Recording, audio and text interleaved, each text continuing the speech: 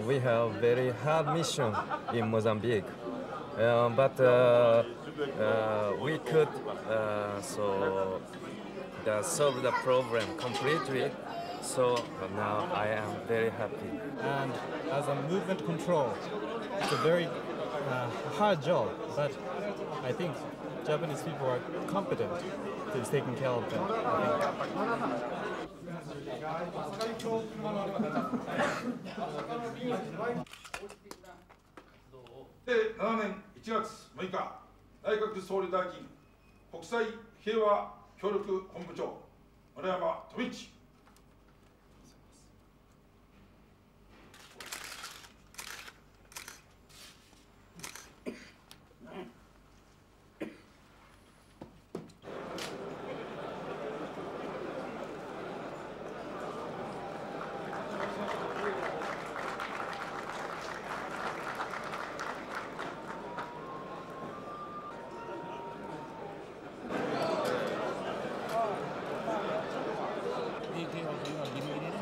話し合いをして、野党と与党が話し合いをして、そしてあるいは発表しましょうとなって、世の中でも認めてもらったわけですし、日本の中でもまた世界から。だから僕はそれでいいんじゃないかなと僕は思います。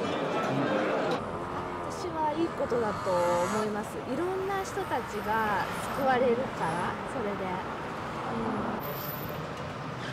結果として、あまり成果なり上がってないようなんで、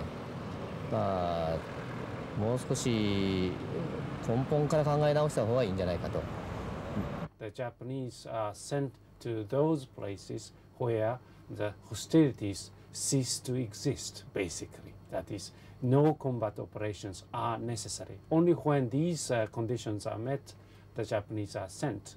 That is why the Japanese have been reasonably successful in Cambodia, Mozambique, and probably Rwanda as well.